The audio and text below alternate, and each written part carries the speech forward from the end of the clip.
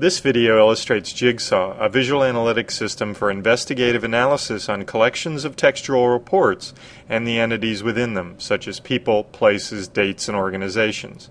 Jigsaw includes 4 different visualizations of the report data, so a multiple monitor computer as shown here is very beneficial. Each view helps present connections between entities across the report collection. The list view presents different entity types in scrollable vertical lists. When an entity is selected, it turns yellow, and other entities that are mentioned together in some report with it are highlighted. Darker shaded highlights indicate more connections. Each list is reorderable by alphabetic name or frequency of appearance, and highlighted entities can be brought to the top. The scatterplot view shows an entity type on each axis. Interaction with the view reveals individual entity names.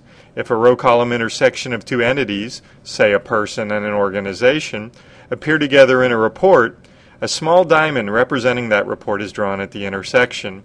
The view also provides range sliders that can be used to narrow down to a smaller region of entities. The graph view represents entities as colored circles, with reports as slightly larger white circles. Jigsaw provides incremental graph exploration rather than static layout. Double-clicking on an entity shows all the reports in which it appears, while double-clicking on a report draws all the entities contained in it as a cloud of circles around the report.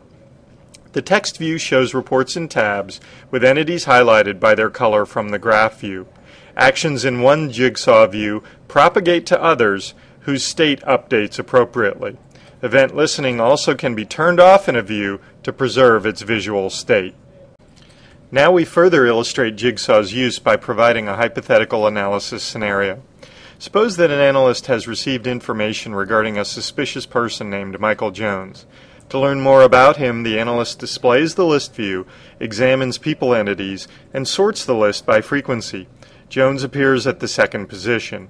In order to explore people associated with Jones, the analyst places person entities in the 2nd list as well, and moves the people associated with Jones to the top.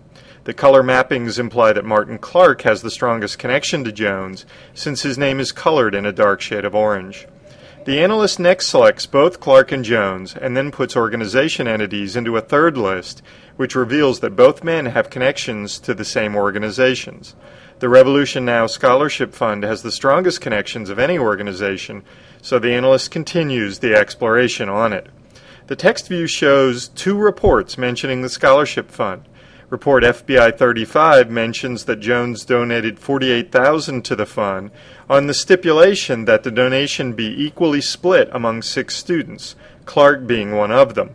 The analyst also notices that some of the students live close to each other, raising suspicions of potential collaborations. Proceeding, the analyst next brings up the reports about Clark and one of the other students, William Brown, because both live in Virginia. Report FBI 41 states that a month ago Clark and Brown took a cruise together from Hampton to Kingston, Jamaica. The report also says that 2 other scholarship recipients took a cruise together from New York City to Montego Bay last month. To more closely examine the chronology of events, the analyst selects the 4 students, switches to the scatterplot view, and displays date entities versus person entities. After zooming into the relevant time range, the scatterplot shows the timeline of events for each of the students. Because she wants to save the current configuration of the scatterplot view, the analyst halts event listening in it. Now, to get a deeper understanding of the connections between the people and places, the analyst moves to the graph view and displays report FBI 41. After expanding the node for this report and filtering out the date entities, the analyst expands the nodes representing Kingston and Montego Bay.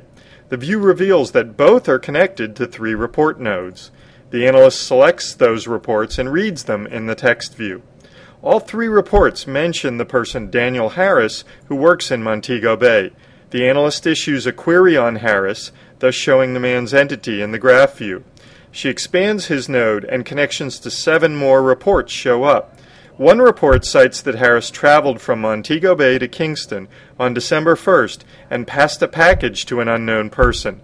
Thus, the analyst concludes that further investigations be conducted, focusing on Harris, cruise ships, and related activities.